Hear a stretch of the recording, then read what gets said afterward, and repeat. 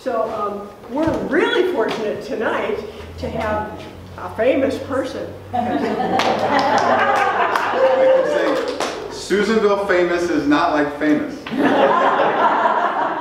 I think you've won a lot of, you know, photography awards, I believe. A couple. A couple, yeah, more than a couple. So we're really happy to have Randy here tonight. And I said, would you come and talk? And he's going, well, what would you want me to talk about? And he narrowed it down to, you know, how do you take those pictures? So give a hand to Randy. Fun. Well, welcome. I'm Randy, and let's see. My mom's here. All these people are like family. They felt bad. So, grew up in Greenville and Susanville, and I've been local for a long time. Got into photography, well, at a really young age. My dad's mom was a newspaper photographer. When she passed away, my aunt gave me one of her cameras, and I was, what, 12? 11, 12. And I just devoured everything I could about photography and how it worked and all that. Got super into it. Of course, that was before digital and all that. Junior high, high school, college came, and that all kind of went away and fell by the wayside. Couldn't afford a good digital camera for a long time after that. Finally got a good digital camera in 2017 or 18, and I really kind of dove back in at that point and took off with it. So I love wildlife photography. That's probably my passion with photography, mostly because of the challenge of it and the difficulty of getting a really good wildlife shot. I was always fascinated by that whole concept and how those people did that, and so I tried to become one of those people. So we'll give you a little bit of that quest tonight. So when we talked about the topic of the predators of Lassen County and kind of photographing some of those hard to get close to local critters. It reminded me of my sort of goal that came up a few years ago of what I called at the time the Lassen County like Hall of Predators, right? We've got these very cool predators around here that we don't see much of. And I got a fun picture of a coyote, which kind of launched me into this and led me into camera trapping and all that also. So I'm going to give you kind of the story behind some of these shots, walk you through some of these critters and what I've learned about them in the process. All right? So we'll just kind of dive in. We'll do questions at the end. If you guys have any questions for me about any of them. So hold those as we go through and we can go back and take a look. So this is kind of the inside of what's called a camera trap. I wanted to just lay out up front the difference between like a trail camera and a camera trap. A lot of people call trail cameras camera traps, and it kind of makes my skin crawl because they're not, right? A trail camera is this small, I meant to bring one in and I forgot, but they're very popular around here. Hunters use them to kind of figure out where animals are. A lot of people have them on their property to see what's passing through. They're getting better and better. They take fairly high resolution photo and video, but they're a very compact unit with a small camera, little motion sensor on there, and it's usually infrared images at night, right? They have an infrared light bank, so you get these black and white sort of mysterious looking photos at night, and it just made me want more, right? That led me eventually into camera trapping, which a camera trap is a fairly complex situation. I got a couple pictures I was going to show you, but the batteries fell out of this thing in my pocket. So I'm going to find out. And we'll talk about it. By the way, I'm recording this tonight because a few people on my Facebook page demanded it, basically, or asked for it. But I'm going to put it on my YouTube channel, so anything you say can and will be used against you. Hi, Mom. Somebody watch him. I saw him come in the back. Hi, Rod. That you. Uh-oh. There it went. Okay. So the camera trap is a DSLR camera. What you're seeing here is regular DSLR camera. This is a receiver that gets a signal from a trigger, which we'll talk about in a second. The trigger is like a motion sensor, like what turns your motion lights on in front of the garage, right? That is wired into the camera like a remote shutter release, right? In the hot shoe of the camera is another trigger, that sends a signal to more receivers that are on lights, flash units, that I mount like in trees. It's this wireless system. These are just battery packs with a bunch of batteries in them. So this is kind of the whole thing laid out on the ground. I built a case for mine out of like a pelican case kind of style, cut a big hole in it, got some PVC plumbing and epoxied it in the front for the lens of the camera, and put a filter in the front of that for total weather protection, right? These are just PVC pipes with black tape around them that my flashes slide in there with a battery pack and a receiver on them. And this is the trigger, which is a pretty fancy little piece of equipment actually. This is a company called Camtraptions that makes this one. There's a few different companies that make them, but they're based in the UK, and you might have seen this guy that came up with this company. He got one of the first pictures of a black leopard in Africa with his whole system, and he went like mega viral popular. He writes books and he's one of those guys now. But he started this company. The fancy thing about that trigger is it'll operate on multiple channels. I don't know how crazy you want me to get with the description, but basically it'll sense motion. It'll tell the flashes to wake up, because the flashes are in like deep sleep, right? And then it will tell the camera to wake up and fire. And then the other trigger in the camera tells the flashes to fire, and everybody's all awake at exactly the right time, and everything pops at the same moment, because that trigger's sending fancy signals. And you can set it to do a whole bunch of different things, but that's the basics, right? That's probably all most of you want to know. If you want to know more, we can talk later. That's a little bit of the battery taste of what's really going on there. All those little holders hold 6 AA batteries. I think when it's all said and done, it's set up in this full array. It's like 46 AA batteries powering the whole thing. So I do a bunch of recharging, and I can get about 3 weeks out of the whole setup out in the woods before I start losing flashes and batteries start dying. So that is the deal. It's very weatherproof. This is the trigger hanging out down here in the snow.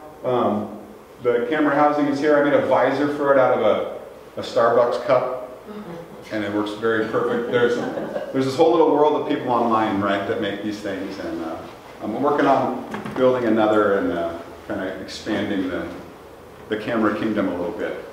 So I'll mount it in trees, I'll mount it in a whole bunch of different places depending on, well, we'll talk about that, what animal I'm after and what I want to accomplish. But wrap it in camo sometimes. Honestly, that matters like not as much as a lot of people think. A lot of animals are very comfortable being around human stuff, right? We have mountain lions coming through the edges of town, they're behind, you know, burned out cars and whatever else is out there in the woods all the time. So it's not like animals see this stuff and run the other way, you know. So the camouflage is arguable, you know, whether it actually helps a whole lot. I always feel like more concealed is better, but I've gotten pictures of bobcats and foxes that I can think of with flashes like on a tripod, like that camera back there, just in the middle of the woods. They don't care.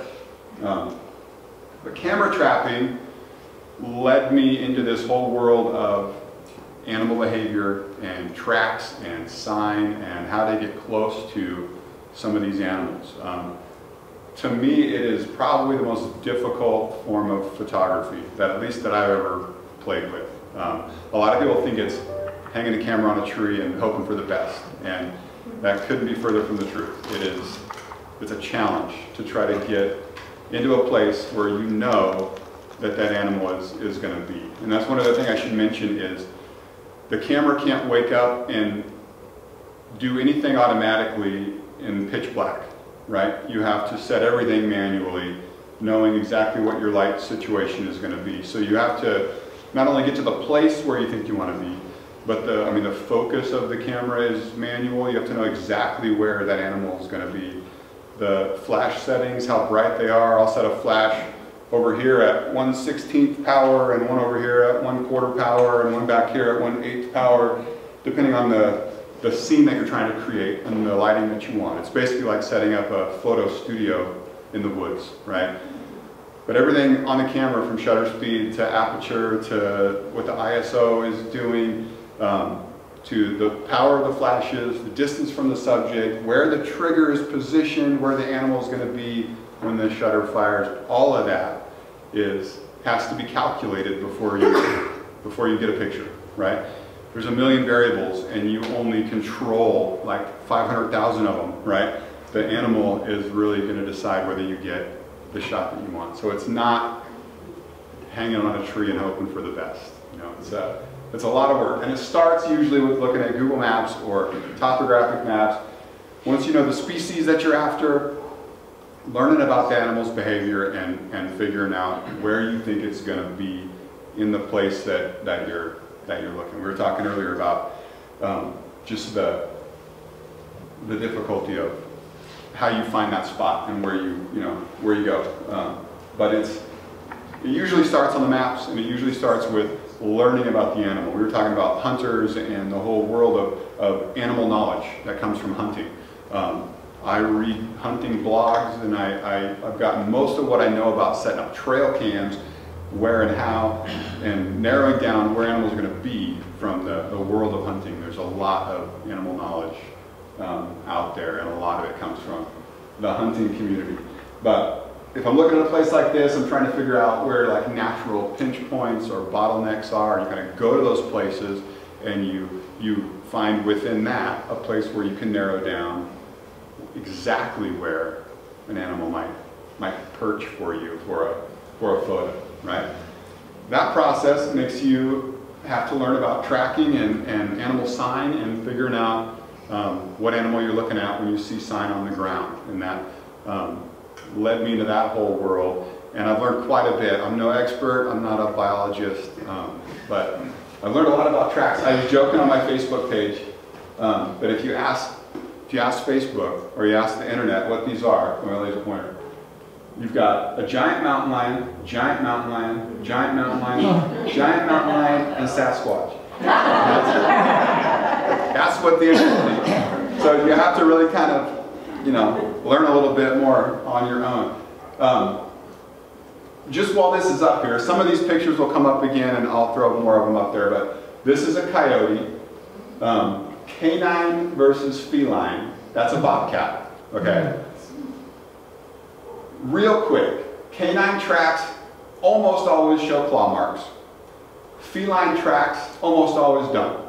All right, I've seen mountain lion tracks with claw marks when they're trying to get up a hill or that kind of thing. But almost always, general rule, cats walk with their claws retracted, right?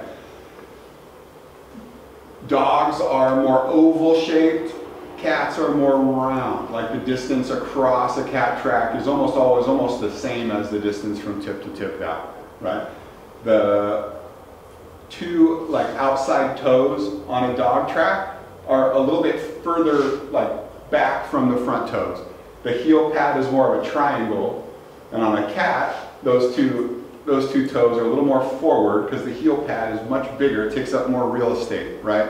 And you have more of a line of toes.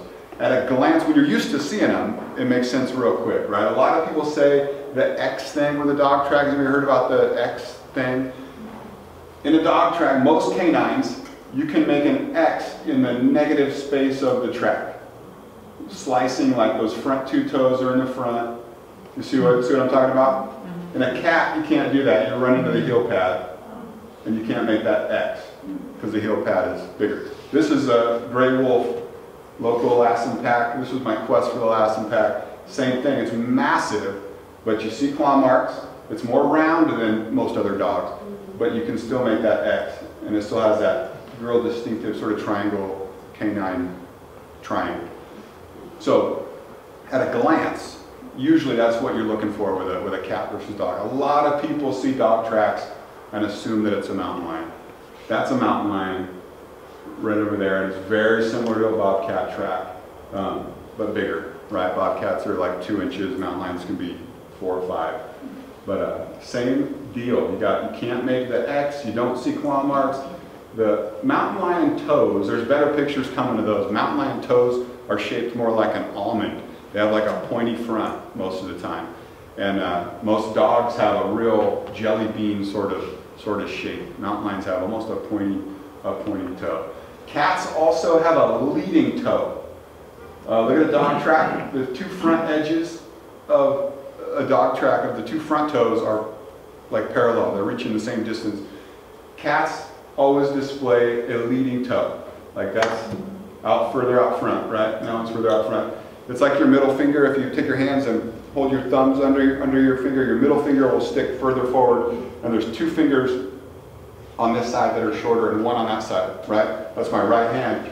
Same situation here. That's the right paw of that bobcat, right? That's how I use middle finger.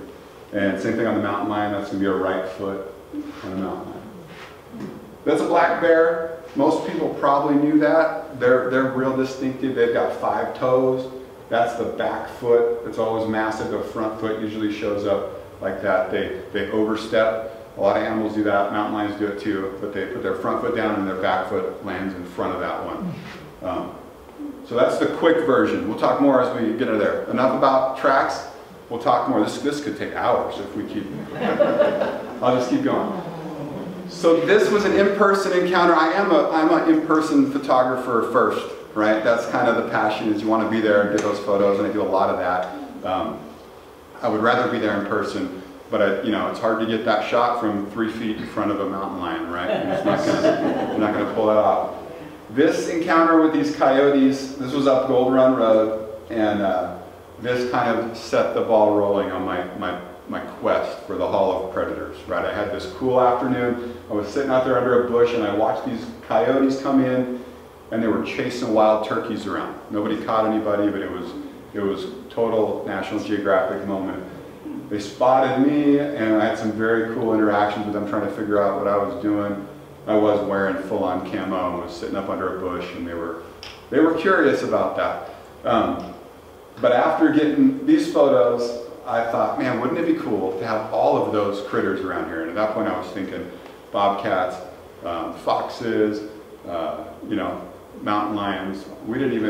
Wolves were around, but they were not on my radar at that point at all. So this is a camera trap image of a coyote that is like not special at all, right? It's just kind of like what you get from a trail camera, but higher resolution. It's a good example of like why camera trapping is difficult. Because you want to get a picture of a coyote, but you want to get like that picture of a coyote, right? You set up a camera trap and you get that picture of a coyote, and you have to figure out what you have to change, what you have to move, what you have to do to get the picture that, that would be way cooler if the camera was lower, if the angle was better, the camera was too high here, it was up on a stump. There was a lot of things where later I looked at this and thought, man, that's not a very good picture. And refining the process, right, over time, it takes a long time. We're getting somewhere with this one. That's Gold Run Creek, and I have my camera set up trying for, I probably put 6 months into trying to get the critter jump in the creek photo, right? We've got this big rock. This is this is on our property out on Gold Run. And I've gotten trail camera video of coyotes and bobcats and mountain lions and foxes jumping over the creek from that rock. Like, it happens all the time. And I've got a camera here that just lives here, and so I see it all the time. So I set up my camera thinking I'm going to get it, but then trigger placement becomes just a nightmare, because you want the animal to trip the trigger right before it jumps, and most animals think about the jump a little bit longer than you want them to. Foxes don't, I've learned. They just go. So you'll get a picture of a fox's tail on the other end of the creek and the coyote before he goes. And then as the batteries die in the camera trap and all those little parts and pieces, things slow down a little bit. So you also have to know what the delay is going to be between the trigger and the fire. Anyway, all that to say, I've never gotten the critter jump in the creek shot. Someday I'm going to. I have a very similar picture of a fox perched on that same rock. Never happened. But you can imagine what it would be like if I did, right? So now we're getting somewhere with just the setup and the shot you're looking for. This is some of my first real success with the camera trap when I first started going. We just moved from coyotes to foxes. Sorry, that was a bad transition. Gray foxes are probably the most common of this little world of predators that we're talking about. You might have seen them in town. I've seen them running across Numa Road up by a community church. I've seen them all over. Anyway, we have them on our property quite a bit. but they're pretty skittish unless you feed them in the backyard, right? I know there's people that have apple trees and whatever that they hang out with foxes all the time. I don't get to do that at our house. So I set up my camera trap on this log, and this was one of my first good lessons in a really good, like, predictable place where the animal would be. If you set up on a log like this is a fallen log that's over like a real marshy kind of area most of the time. And foxes and bobcats, I've learned, are like huge fans of any kind of natural bridge like that, right? They're going to be on top of it, whatever it is. Mountain lions, not so much. They're down there on the ground slinking around. I've never seen one on this log, and I've had cameras on it for a long time. It's interesting because it's a wet spot. You know, mountain lions just skirt the whole area. These guys are right over the top right now. Anyway, you put the trigger in a place where you can predict, if you're lucky, on which direction the animal's going. Then all of a sudden you know your like depth of field. When the camera is perpendicular to the log like this, your focus is going to be perfect, right? Because focus works like a plane, right? So I'm in focus from like here to here, and that fox is going to be right in the middle. So this was some of my first good success, kind of learning some of those tricks. I got this family of foxes. I got a couple of them on our log in the backyard. Lighting is the other piece. This is like further refined in my little quest for the photo, right? This has a backlight behind the log that creates that very cool rim light kind of thing. A lot of people tell me this one looks like a diorama at a museum or something, right? Because once you narrow down a spot like that, you can create the scene a little bit with lights. I didn't talk about what you do if the camera trap is firing during the day, right? You can set it up to only fire at day or night, but I don't want to miss one of these guys showing up in the daylight. So for the camera people, real quick, what I do for that is I use auto ISO to adjust for ambient light. So I'll set in the camera's menu, I'll set the ISO to max out at whatever I want at night. Like let's say it's, 2400 is as high as I want it to go. Because my flashes, I know, will start overexposing me at that point. So I'll set the max ISO when on auto in the camera's menu to 2400 and then put it on auto. And so if it's daylight, it'll drop down, which basically for the non-camera people makes the camera absorb less light, like the sensor is less sensitive, right? So if it's daylight, it'll drop down to 100, 200, and you'll get a decent exposure. That makes sense? Enough sense? Because the Bobcat photo that I finally got was totally a result of that, because it came in the mid-morning. It was a bunch of light. Anyway, lighting is one more step in getting that photo that you really want of the foxes. So this was another spot where I got both bobcats and foxes, and I set up there because it was on a mountain lion trail.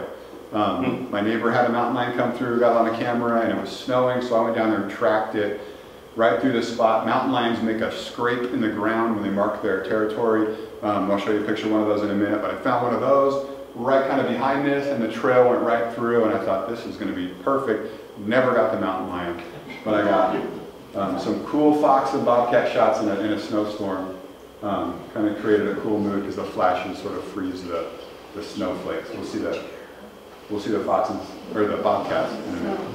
So another bobcat in the woods that I thought was a very cool shot. Anyway, gray foxes are fairly common, probably the easiest, I would say, of these predators that I was able to get shots of. I've seen a few in person. We're making the jump to in-person photography, right? This gal was just smiling away at me. This was up off of North Pine, right up out of town. I think I was actually inside Susanville city limits. Stood on this rock and posed for a long time. So this photo is a finalist this year for California Wildlife Photo of the Year. It was selected as a finalist.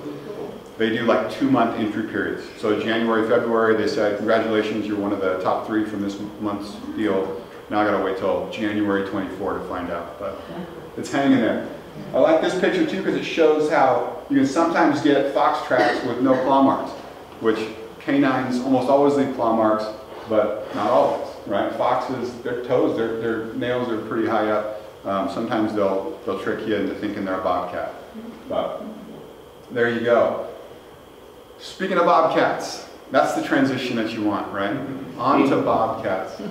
The bobcat story is a long one for me, and I'll try not to give you too much time here, but we had a bobcat, all right, run through the backyard and pose for me by the creek, right? I saw it coming through the field. It's like, holy cow, it's a bobcat. Grab my camera, forgetting, never do this. I've never done this since or before. I had taken a bunch of pictures the previous day for our church, and we were making a video. So I lowered the resolution way down. I was shooting in JPEG instead of RAW, which if you're a photographer, you're always shooting in RAW so you can edit better. And I had the wrong lens on the camera because I was running around town taking these pictures. And so I grabbed my camera and I was like, oh no, I ran outside, forgot about the settings, took a couple pictures, and this is like as big as you could ever blow this up because the resolution is too small. That cat sat there and stared at me for 30 seconds, turned around, jumped the creek, and it started my quest for the picture that I wanted of the bobcat, right? Which turned into 3 years of trying to get this bobcat on camera. And I've convinced myself it's the same bobcat and it was actually engaging in this game with me. I don't know if it was or not. But this is a video, I'll start in a second. I have probably thousands, without exaggerating, trail cam images of bobcats. Lots of them are this bobcat, right? It was all over our property. My neighbors saw it, everybody saw the bobcat but me, right? And it was hanging out all the time. I finally found a deer carcass on our property, and it looked like this deer had died of natural causes. It was really odd. It wasn't a kill or anything like that. And I set up a camera on it, and nothing touched it. It was like November when I found it, so it was starting to freeze up. I thought a bear would find it before hibernating. Nobody found it until January. Middle of January, I went down there, and there was all this grass piled up on top of it, and this bobcat had found it and claimed it, right? And it was like the food source. I was going to get this bobcat through the winter. A couple days later, we had a massive snowstorm. I set up cameras everywhere. I set up a photo blind, like a little tent hunting blind kind of thing, not too far away. And I got hours and hours and hours of footage, right, like this, of this guy just, taunting me constantly. And it would stay there. It was there all the time. So I got obsessed with going. You can ask my wife back here. There was a couple weeks there, January, February, probably 3 weeks. I was getting up at 4 in the morning, and I was slinking out to I had a set of footprints in the snow that I was stepping in the same prints, so I wasn't making sound. In the dark, I wasn't using a headlamp, getting into my little photo blind, waiting for those first little scraps of daylight where I could maybe see this thing and get a picture, right? I was just on a mission. Never got the picture. Never got the picture. Never saw it with my own eyes, but I had video of it every single night. Fast forward to September of the next year, right? So now we're like at year 3. I was giving up hope. I had my camera trap set up on the same log that was in that last video right behind the bobcat, same log where the foxes were. This is one of my flash units over here. And it was like the bobcat just finally decided that it was time to give me my picture, right? You'll see my flashes fire when it first walks in, and this is like a 3-minute video. But so there's the first round of photos, and this is like the money shot right here. Camera's right here. Where are you? And it just decided to hang out. And this is a good example too of how some animals react or don't react to the flashes, to the cameras. Some people worry that it scares everybody. It's not making noise right there. That's the phlegm response. I don't know if you guys have seen that before. Horses and stuff do it too. It's like they get a better sniff when they open their mouth a little bit. But yeah, it just camped out. It was just looking at my equipment, and it was trying to figure out what was going on, and it gave me the photo. And I'm going to make you watch all 3 minutes of this because it was 3 years. It was 3 years. So I took a little nap, was scratching his nails. And this is the kind of thing you can never see in person. It's super rare to have this kind of encounter when you can you know, actually watch him just kind of hang out. So my camera trap was on the stump of this tree, and my trail cam taking this video is like right next to it, right kind of back here. So this is a trail camera video. But you can see the daylight, right? So it was critical that I had my camera settings so that it didn't get completely overexposed, because I was planning for a night shot. When I came down to get this camera, the first thing I noticed was that my flash over on the right, that stick was broken down and it was on the ground. And I thought the cows had gotten out from the ranch next door and had come through again. I was super frustrated. And then I fired the camera up and saw this footage. And it was pretty special. So you'll see what he does in a second, but just checking everything out. I'm surprised it wasn't still laying there when I came down to get the camera. He's not nervous at all.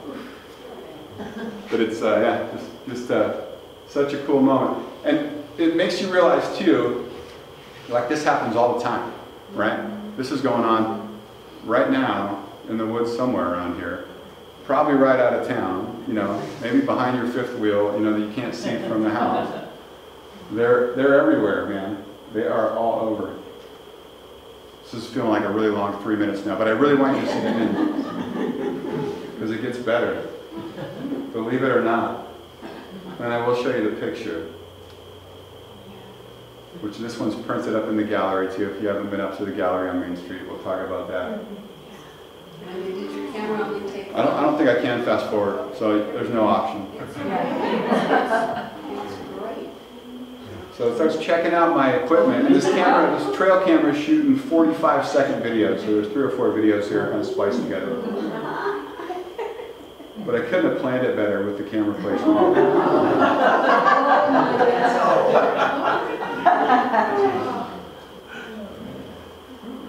It's getting a good sniff on everything. Yeah. I was surprised it held it at all. Then he takes like 4 more pictures walking out, and that's the last I ever saw of it. But that was the end of the Bobcat quest. Anyway. So pretty fun. So this is the image in question. Oh, yeah, that one. The focus point on that one is so perfect. Like the way it came out was right where I thought it would be. When it passed my trigger point, it kept walking, which is like the critical thing, because I had the trigger set and I'm just guessing like how fast a Bobcat walks, and I set the focus point a couple steps ahead of that, and it just it worked out perfect. This one got some press. This is Outdoor Photographer magazine. Let me do a little write-up on camera trapping in this shot. So this has been in a few different publications. So one of my first like big successes with the camera trapping.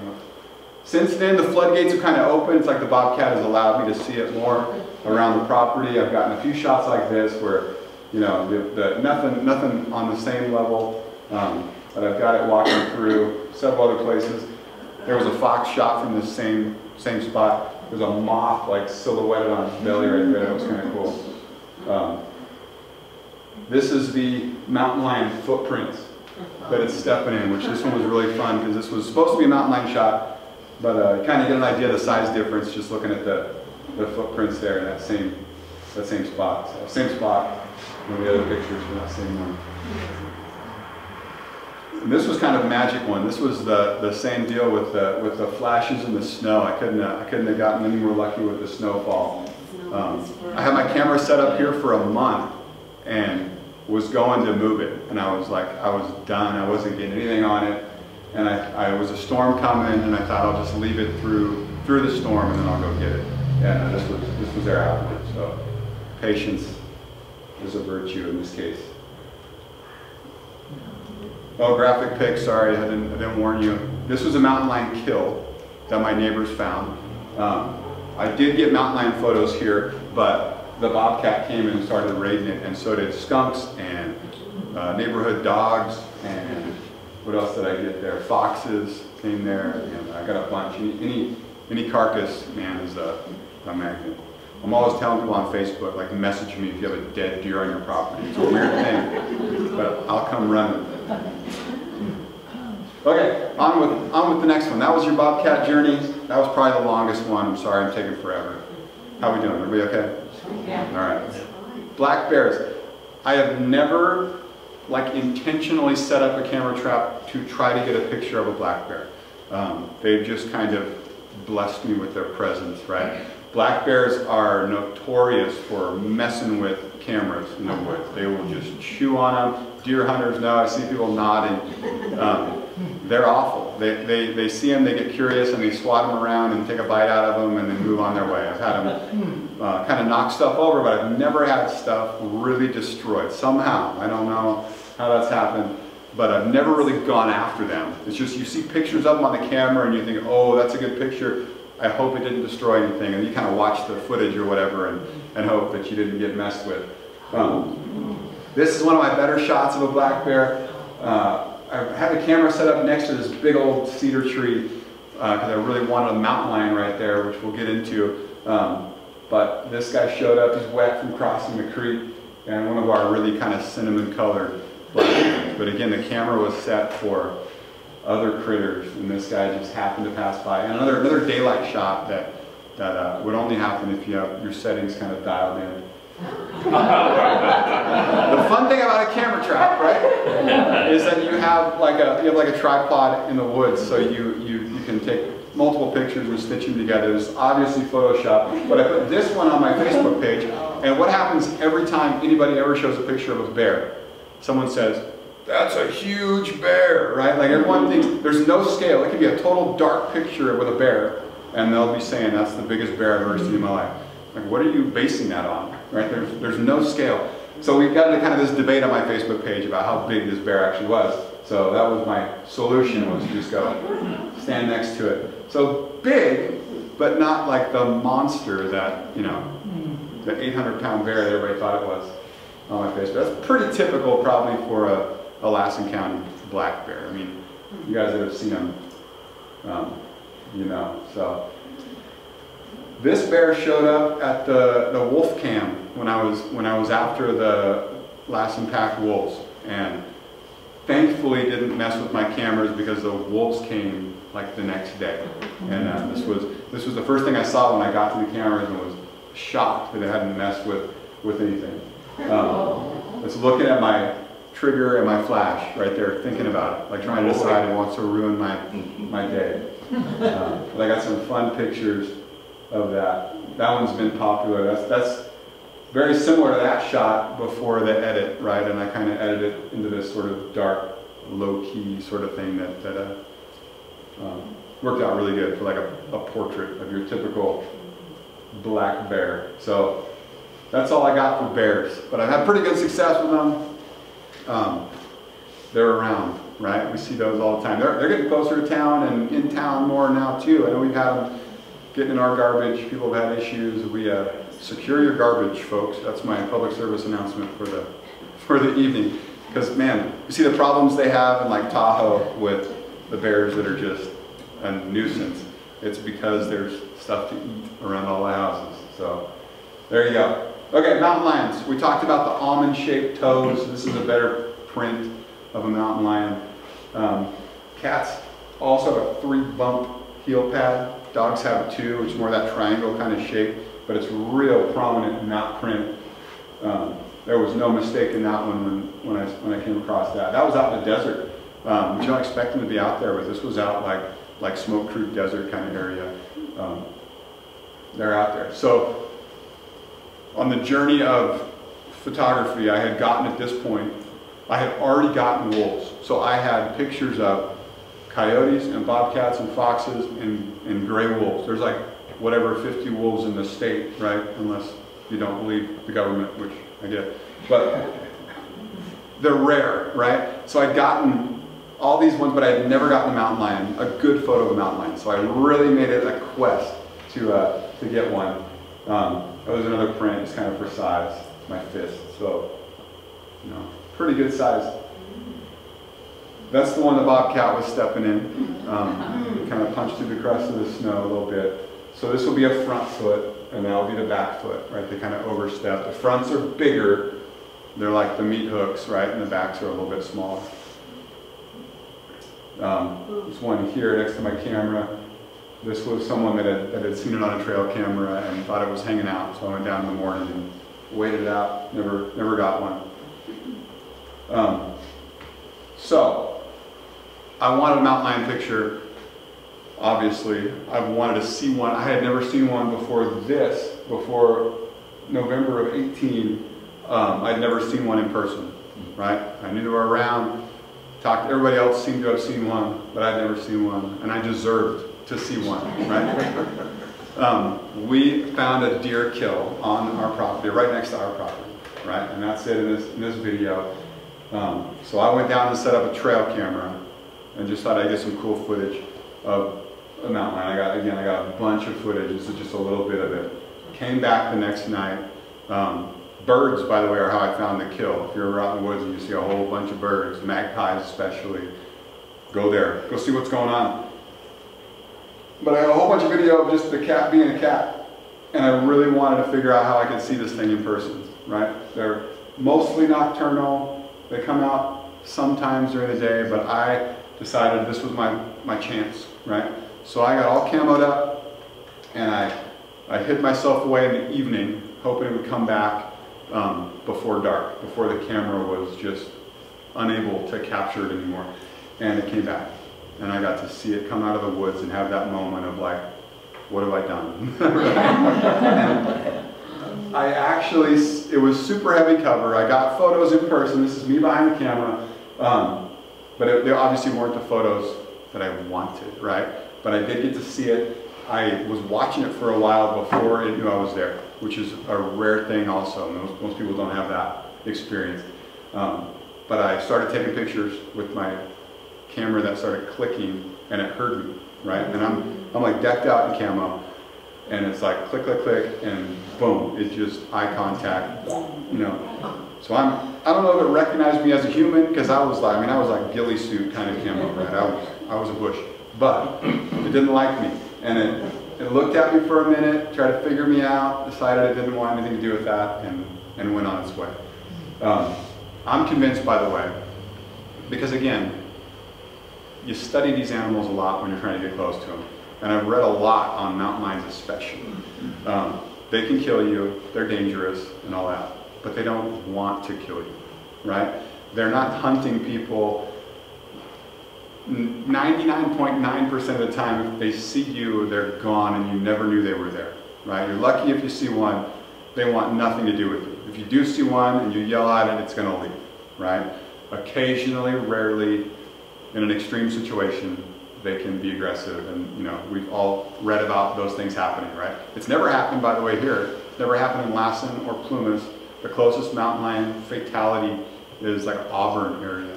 Again, urban sprawl, getting up against the mountains, right? We've never had any crazy interactions here that have made the statistics anyway.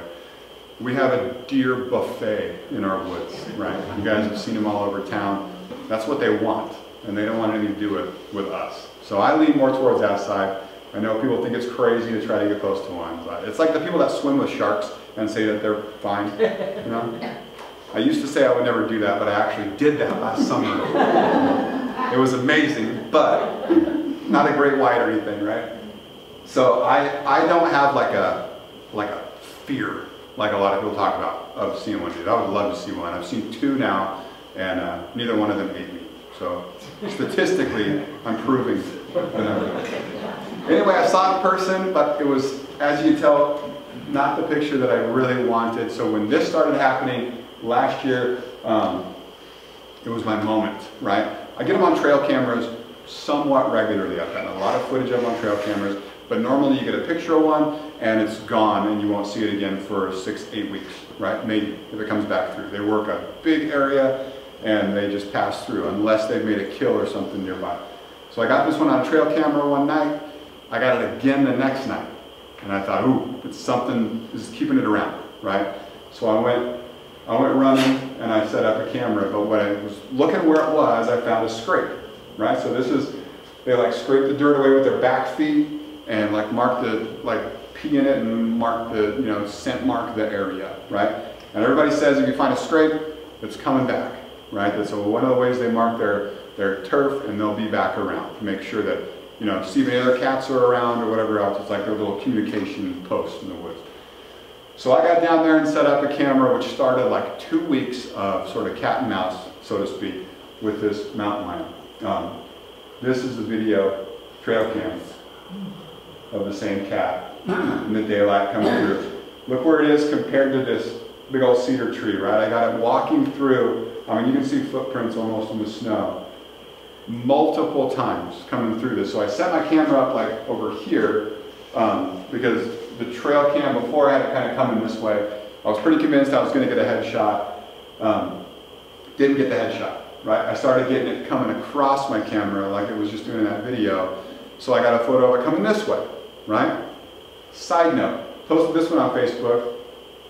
Everyone's in a panic because it's so skinny and it's emaciated and it's going to eat your pets. And, you know, don't go outside because it's obviously dying, right? 24 hours later, same cat. Okay? It's on a different stride, right? It's landing on those on that front right leg, and it's like the ripped muscle mass and everything. You can see they're lean animals, right? So it's everybody's interpreting that muscle as, you know, this skinny thing, but on the other stride, it looks fat and happy, right? I've never posted a picture of a mountain lion on my Facebook page and not had people tell me that it was skinny, that it's either skinny and dying or it's pregnant, right? That's it. There's no in between. I'm pretty sure this one's a male, by the way, but it was still accused of being pregnant. Anyway, it kept coming by the wrong way, so I would move my camera, and then I would get the tail end again, right? Walking by the way. This was like a crazy opportunity because they don't stick around. I think it might have made 2 different kills because it was around for like 2 weeks. I've read they work on a deer kill for 5 or 6 days, and they move on. They kill on average about a deer a week. So it was hanging out for 2 weeks, which made me think probably made a couple kills. Another caboose shot as it came through. I got like 7 passes through my camera trap in that time, and all but one of them were the wrong way, right? So I'd never seen its face, and I wanted that face shot, and this was the moment, right? But it was later. The snow had melted out. This is that cedar tree that we were behind before. And every time it had come through, it was right here next to the tree. So my camera is focused like here. So it was just about out of the frame when I finally got the picture of it. This is slow-mo, and this is all 4 shots of the camera trap as it comes around the corner. So it is like locked onto my camera because I just moved it again, right? And it had been by the day before, so now it comes by and it's like that little box has moved again, right? It came around the corner and we just went right up to it, gave it a little sniff, and then kept going. But it gave me my face shot, but it was cropped almost all the way out of my frame because I was so convinced that it was going to be in the same spot that it had been in before. So I had to edit it down to more of a portrait kind of shot. There was 4 of them. You could probably see in that thing. That was the first one or the second one. And that's like the money shot, right? That was number 4. And I mean, it came out pretty sweet, but it wasn't the photo that I was really looking for because I wanted that environment kind of shot with the tree in it and everything else. So I had to kind of save it in the edit and crop down, but that was my mountain lion quest.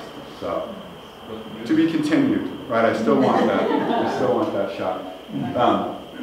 I've got a few other shots of different mountain lions. This is where that deer kill was, where the bobcat was. This is a different mountain lion. This was a female with kittens, like yearlings, that my neighbor was getting on a trail camera. Never saw, I got them on a trail camera, the 3 babies, but I never got them on the fancy camera. This is the, like, what might have been shot. This happens a lot with camera trapping. I mean, just if I panned over just a little bit, that would be the coolest photo. Because you know it's just looking out there, you know, into the dark. But, no, that's the shot before that one. But cool, look at that back foot in that one.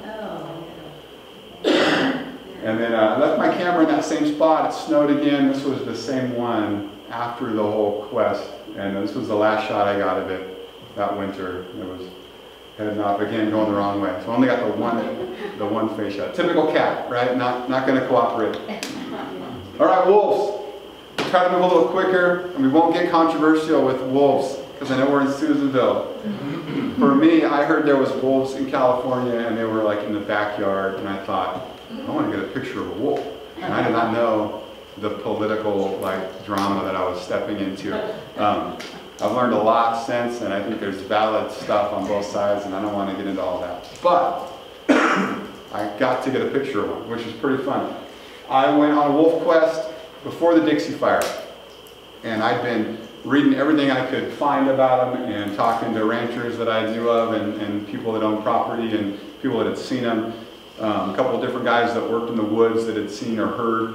And I was narrowing down locations, and I went out about a month before the Dixie Fire, like middle of that summer, and I was getting close. And I set up, and I had my cameras set, and the Dixie Fire started, and it kept getting closer and closer and closer. And you could see them close in the woods, right, in sections, and it was approaching my section. So I finally went, evacuated all my stuff.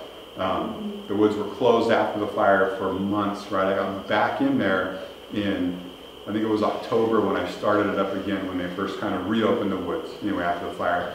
They had just kind of announced that they were pretty sure the wolves had survived right before they opened the woods back up. I got up there and I found that forest fire ash is really good for tracking large animals, right? I got into a whole bunch of tracks, kind of in the area where I was before, and I started narrowing down locations, potential places to put a camera. Again, with the canine tracks, I mean, these were obviously canine to me, but twice as big, right? I mean, I wear a size 12. So wolves have a bigger front foot than a back foot, like mountain lions do. If you look at a picture of one, they're all head and chest, right? They're heavy up front, and they're efficient. They run all the time, right? So they don't have extra meat where they don't need it. So their back feet are smaller as a result. Anyway, I knew I was in wolf tracks. I mean, you're in a place where there's no domestic dogs, and these things are massive, and there was a bunch of them. I was like, ooh, okay. I found a trail where I started seeing tracks going in both directions. And then it was like, okay, now, because wolves, their range is like 500 square miles. I mean, it's a needle in a haystack. But when I saw tracks going both ways, I started thinking this has got to be a spot where they're coming and going. I'm getting somewhere, right? So I worked up that game trail until I found a sort of a natural sort of bottleneck in the hillsides with a pretty obvious game trail in the bottom of the gully. And that's where I wound up sort of setting up, where I figured they were probably moving through. Everything I've read about wolves is like the opposite of cats, right? Well, obviously, right? But mountain lions, bobcats are stealthy and slinky, and they don't like always to stick to the game trails. Wolves want to get in a line and run a million miles an hour all night long, right? So they get on roads, they get on trails, they get in open areas, and they go. They're not worried about hiding, which is part of the reason they cause a lot of drama, because they're not hiding from us, right? We can hear them, we see them more often. Anyway, it was very clear that it was a wide open trail that they were hanging out on. This is Photoshop, don't panic. I wanted to compare a wolf and a coyote. I had a trail camera out there. These are both still frames from video, right? So I took a still frame from the wolf video that came by and a still frame from the coyote and blended those two pictures together just to kind of compare the size. These guys are big, right? I mean, a typical coyote is, what, 28 inches, I don't know, ish. Wolves can be like 32, 34 at the shoulder. They're large dogs, right? So it's obvious when you see that blur on a trail camera, you're like, that is not a coyote, you know. So I got a couple different clips of Lassen County wolves. This, I was told at the time, the breeding female of the Lassen pack was a black wolf, right? There was like 10 wolves in the pack at that point. I've heard since that one of the pups was black, and this might have been that one. So this is a video with 3 of them on it. And I was told this is probably 3 of like the yearlings from that year. So again, this is a year old now. One just went by here. There's 2 gray ones, and then a black one. So this is why Rod came tonight. Let me play it again. Yeah, sure. But this was pretty rare footage at the time, right? There was not a whole lot out there. CDFW property, right, on the footage. And as far as I know, I was the only one trying to get an image of these guys. I did contact the Fish and Wildlife biologist, that's like the wolf guy. I've talked to him quite a bit since. He knew what I was up to. I was well within, you know, property that I could be on and all of that, but it was thin ice, man. There was a lot of people that did not want me out there and didn't know what I was up to, and you know, some people think any press is bad press for wolves, and some nuts gonna go shoot them all, right? Other people think any press is good press, and we need to get the word out so that more people can go shoot them all, right? Other people think we need to get the word out so that nobody goes and shoots them all. It's just, it's crazy, right? So I got in the middle of kind of all of that. As I was trying to get this shot, I made a lot of contacts with a lot of people more important in the wolf world than I am, right? But I just wanted a picture, right? And there it is. Oh. So this was on that trail like I was talking about. And what made it just work is the Dixie fire and everything behind it. It was like 6:30 in the morning. It was fascinating. I've still never seen him in person, right? I've never ran into one.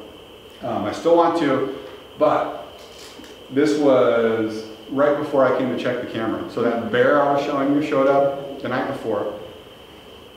The wolves came through 6:30 that morning. I showed up at 7:30 that morning to check the camera. So I like just missed them, right?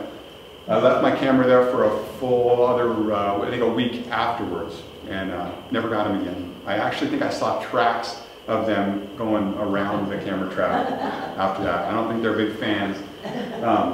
But this was the shot that launched my Facebook page into the stratosphere a couple years ago, as far as just people finding me, right? So last summer I got to go to Alaska and photograph grizzly bears. If you follow me on Facebook, you've probably seen that. That whole trip was funded because of this photo. Wow. Yeah, it was got my website out there, and you know, all that kind of just exposed my stuff to a whole bunch more people. So this was a huge blessing. It was not alone. This is a cropped image.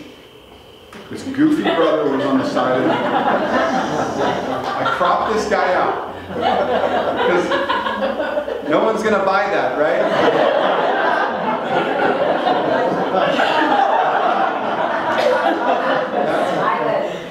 That's the real image. This is actually cropped down a little bit also. But that guy kind of became a laughing stock on my Facebook page. I eventually put that one on there too. It's got to be like sniffing or doing some cautious wolf thing. But it's just the ears and everything else. So I'm sure these photos happened based on the timestamps on the photos. They happened right after that trail cam footage. So that black one and those two gray ones. I never got the black one on the camera. It's got to be right there, probably out of the frame somewhere. But they went straight up and took these photos from that lower spot. So it didn't look that goofy in the other footage. But this one is on my website, and I have sold copies. You know, it's just hard not to chuckle. The contrast. But The contrast. The contrast, right? But this is the one you'll find in the gallery all by itself. All right, so that's your tour of the Hall of Predators right there. So there's the ones I've gotten. So there's others, right? There's still a quest that I'm on right now. It's all over my YouTube channel. If you're interested, I got a permit to set camera traps in Lassen National Park, which is a rare treat because they don't let you do that in the national park. But there's a fox, all right? It's not a gray fox, it's a red fox, but it's not a red fox. It's a Sierra Nevada red fox, all right? They are, the red foxes that we have all over the Central Valley and all over California were introduced species, and they've thrived, right? Sierra Nevada red fox are an endemic species that was here from forever ago, that were hunted and trapped almost to extinction. It was prohibited in the 70s, and they just have not rebounded like they thought they were going to rebound.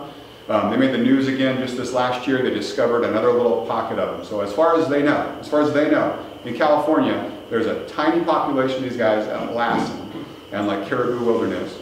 There's a tiny population in the Sonora Pass area down by Yosemite, and they just discovered another tiny population along the Sierra Crest, and I forget. Do you remember where that was?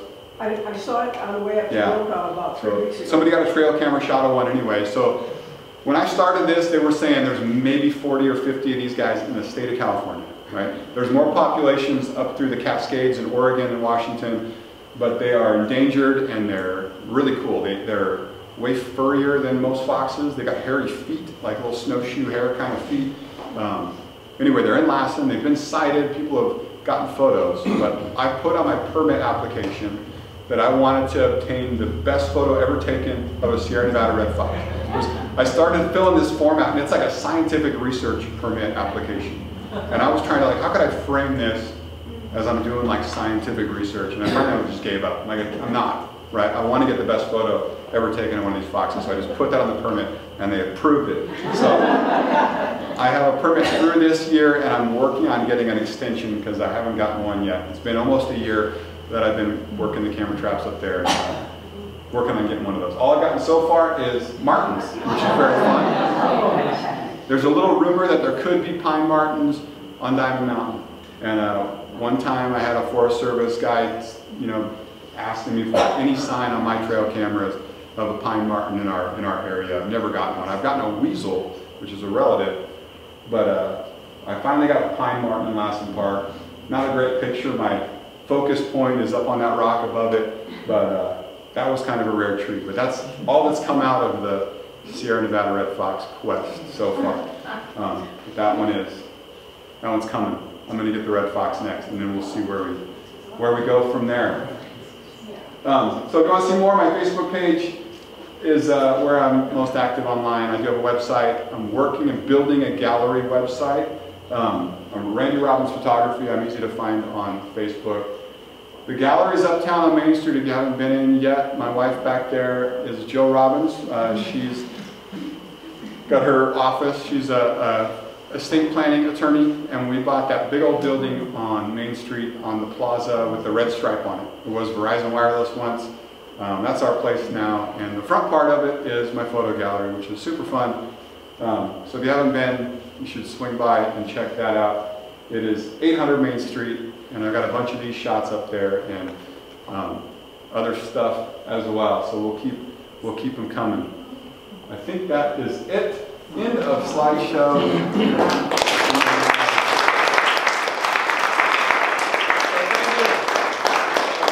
Coming and listening. I don't know if that was too long or what, but thank you very much. I think it keep you an hour for questions. Yeah, we got any questions? We got questions. Have you ever seen a wolverine? Do we have questions? Yes. Have you ever seen a wolverine? What's that? A wolverine? A what? Wolverine. Okay, I've heard rumors, right? No, I've never had. Okay.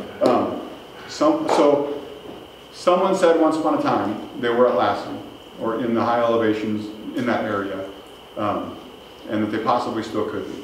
All I've heard of that's really crazy like that is a fisher. I know Fish and Wildlife got footage of a fisher just north of Lassen Park, but I have not heard of actual evidence of a wolverine. I was talking with, do you remember Clancy Ash by chance? Yeah, so there was one like roaming California, right? It was seen at Mammoth. Said he saw them. Yeah, they've been seen in the Sierra this last year, and there's been a couple sightings, and there was speculation about whether it was the same one that was like traveling, or if it was multiple, if there's a population that we don't know about. So. Do you have, is the technology there where you can actually see these images from your trail cam on your cell phone? Yes. At home? So You can? there are. I only have one of these because they're expensive, but there are trail cameras that are on the cellular network.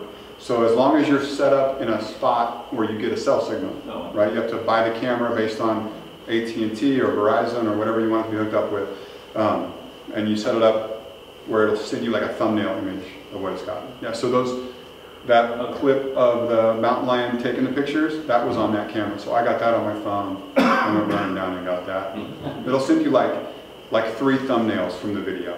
So you don't see like this fluid big video, but you can tell what was there. Yeah, cool. Yeah, that's cool. Yeah. Yeah, I'm out in Litchfield. I was walking up the hill, and there was kind of like this and this and this in the dirt, and it was about this big and this round and this. And I wondered if that was a big kitty. In Litchfield, just hearing you say that, my best guess would be a badger. I've heard lately that there's been some issues with badgers out there on a couple of those ranches. Big old hole. Yeah, they burrow like that, and it's very possible. I've never seen one of them either, but they're around, I guess, out in that direction. So, yeah, I grew up out in Standish, and we never saw them. I didn't know they were around, but there was. I know my dad had talked to a rancher out there that had issues with them, digging holes all over the field, and they were trying to get rid of them. Yeah. So, possible. Best guess. Yeah? What is the weirdest thing you've ever caught on your camera? There's been some weird people. I've got some. Yeah. Rod's one of them. And I had to tell him to quit doing that in case my girlfriend and I were out there. Because I've been married for 47 years. Right. Animal-wise, what pops into my head is a gray fox and a bobcat trotting down the driveway together. And this was my neighbor's camera, so full disclosure, it wasn't my camera, but where I was set up, when I was getting the deer carcass, bobcat, and mountain lion, like that little area, I was getting foxes and bobcats every night. And then my neighbor sent me this clip of the 2 of them together running down the driveway. And I'd never seen anything like that. I mean, you read about like cooperative hunting and that kind of thing, they just kind of tolerate each other, but they were like buddies running down the driveway. Yeah. I got this last summer, I got a baby deer, like a little spotted deer, walking up super cautiously, nose to nose with a ground squirrel. It was like straight out of Bambi. I mean, they like touched noses and bolted. That was yeah, as far as like strange things, it's mostly you know, a lot of those like mystery trail cam clips that you see, a lot of them are like insects right on the lens of the camera. You know, people think that's some crazy thing that it's not, you know, but yeah, a lot of that kind of stuff, weird shadows and that kind of thing. But there's been a lot of times where I've had, like I'll have 2 trail cameras, one shoots video and one's shooting photos, so they'll both kick on and you'll get like infrared light coming from off camera. So the video camera will kick on and the light of this other one comes on and you can see shadows, but you don't actually see the animal. And trying to figure out what those are sometimes, like, which it could be like Sasquatch, you know, huge, or it could be like a squirrel right up against the camera and you just can't tell, you know. So some of that kind of stuff. Anything else? Yes? What cameras do you use? Like cameras? Yeah, I saw one was a Canon. I'm a Canon guy. Okay. Yeah, so I got really used to Canon ergonomics. Funny, I borrowed Nikon stuff one time, a really nice Nikon equipment, and I just couldn't get used to it. Because everything, if you ever use both, Nikon zoom lenses twist the opposite way of Canons. So like in is this way on a Nikon, and in is the other way on a Canon. So I just couldn't ever really master it. Nikon's got a lot of like hold one button and twist the dial to do one thing, and like little things that Canon doesn't have that just threw me off. I'm sure if I started on Nikon, I'd be, you know, diehard Nikon. But I really believe, like, I'm not super brand loyalist kind of guy, but all those big brands, Canon, Nikon, Sony, Olympus, Fuji, you can't go wrong. You know, as far as wildlife lenses, it was Canon for a long time. Sony has kind of taken that. There's a Sony like 200 to 500 that I want, you know, but probably won't get. You do any drone work with drones? Yeah, so I recently got into drones. I did a full-on course and got FAA license to be a commercial drone pilot, and I started doing that. The rule with drones, I never knew this, but if you're doing anything with a drone other than recreation, you're supposed to have the FAA certification. So if you want to sell an image that you took with a drone or do anything like that, you got to have it. So I did the class and did the whole thing and learned a whole bunch, and got a drone, so I've been playing more and more with that. I'm not very good at flying it. I don't do a lot of video. I'm doing more, but to me it's a tripod in the sky. You know, I do a lot of still photography with it. Yeah, they're fun. Yeah. You mentioned that you were looking at hunting blogs to learn more about the animals. Do you have like a top 3 recommendation for other people who want to learn about animal behavior? The book that jumps into my mind when you say that is a book called Path of the Puma by Jim Williams. Jim Williams is he was the head predator biologist for, I think it was Montana Fish and Wildlife for a long time. Amazing book on pumas. There's one on wolves, and I'm kicking myself that I can't think of the title. But it was like the first big study on how wolves interacted, like pre-reintroduction to Yellowstone and all that. I think it was written in the late 80s. If you message me on Facebook, I'll find that if you want. That's a big one on wolves. But Path of the Puma, highly recommend. That's a good, and that gets into other species also. And it talks a lot about how everyone that like manages predators is really trying to manage people. You know, it's like, it's a fascinating read just because it talks about, we're really just kind of watching what these animals do and trying to adjust what people do to live in the same world with these things, you know. Pretty fascinating. Anything else? Thank you. Thank you.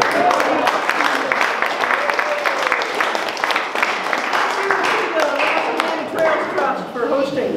Thank you. So I've got some calendars and stuff in the bag. If you're interested in looking at those, my wife's back there. She'll take your money, but no obligation. Actually, there were 3. Which is nice. I have a little bit. Yeah. I think